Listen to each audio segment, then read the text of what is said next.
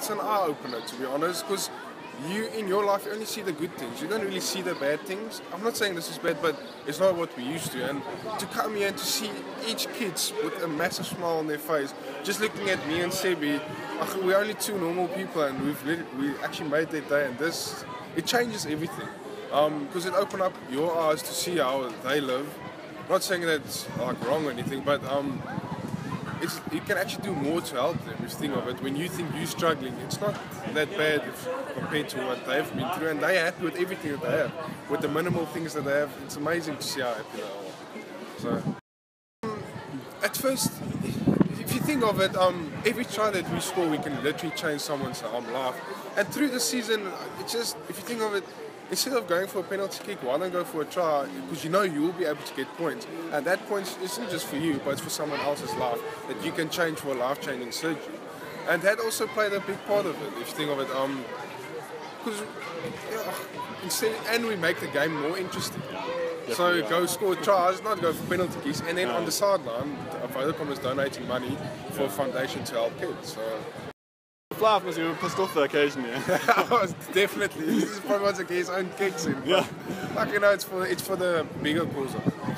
Should you have maybe like penalty kicks for smiles, maybe? Or I think in the future, definitely, but I think all teams need to buy into that, because that will be awesome. But I think just for every point that's been scored in a game, we need to donate money. Not just Vodacom, but I think most people must buy into it. This foundation can help a lot of kids around South Africa. Not just one kid here or there, can help a lot of people. And I think more and more people should participate in this.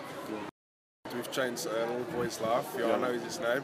And then when we went into his classroom to go meet him, shame the kid smile. He actually didn't want to come up to the front because I had to give him a jersey and Sebi a rugby ball. He didn't actually want to come up to us. He was a bit too shy, because I can imagine. 7 years old, but after that, when he warmed up, it was just a lovely kid. It was really nice to see his class, his friends. It was just amazing. It's something else to see. It opened up my eyes to think, when I think my life stuff, I just need to put myself in their shoes, because they're so happy with the minimal things that they have. Where we sometimes get annoyed, my PlayStation isn't working, for instance. They don't even have that. They're happy with. When I gave the kid that rugby ball, his day just lit up. And to see how happy they are about just the small things is something that we actually tend to forget, that we focus on more of the bigger things that isn't necessary. We start with the small things, and these kids, they actually, like, when they think we change their life, they actually change our life. Because now I want to take more part in things like this, to not save them, but to help them, so they don't go down the wrong path of life, so they can go on the right path of life. And then that's how they also change me. It's a lovely experience. Definitely, if you're a kid, play sports, enjoy it. Go out there, don't get pushed into a corner. As long as you enjoy yourself, just go out. Also focusing on school. But if you do play sports, go out and enjoy yourself. And for the fans, I know we didn't have the best season this year, but definitely next year is going to be a lot better. And please just stay with us. We're going to turn it around, and we're going to bring the Super Rugby back home. It's been a tough year, but everything's going to be sorted out next year. So, and thanks for always being there, and thank you for being loyal to us. And then the corporate people, I'm not a big part of that, but I know you guys sponsor us and so on, and I just want to say thank you for that. And also, if it's possible, get more involved with the Smile Foundation, and where we can help other people instead of just helping ourselves. Because in life it goes, you just try to help the person next to you, and then you'll be happy as well. So that's what I'll go for. We think it's quite important to have this type of interactions, because we score the tries and kids get to, better their lives in terms of getting surgery. But I think the follow-up is the most important part, because now he comes back into society and he's looking a little bit different. And obviously with kids being kids, they're going to make fun of him. So for us to be here and able to share how important it is for him to be treated like a hero, because he survived something so tragic. And for us, his hero is to come and you literally lift him up and show community or the society that he's just one of us, and he shouldn't be treated any different. I think that's why it's important so that he's accepted socially within the community and within the school and his peers. Nah, it's amazing. It gets me every single time. You can never get used to it, no matter how many times it happens.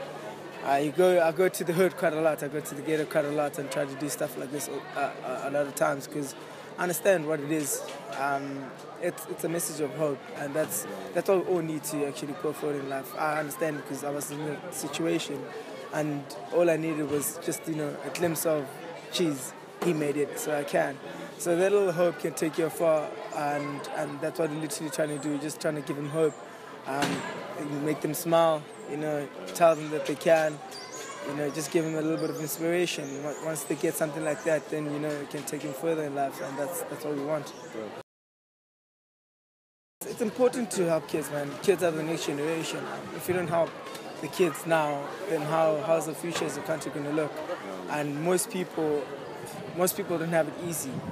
There's a lot of people that have very difficult upbringing, so it's difficult to stay positive when things are looking like that way.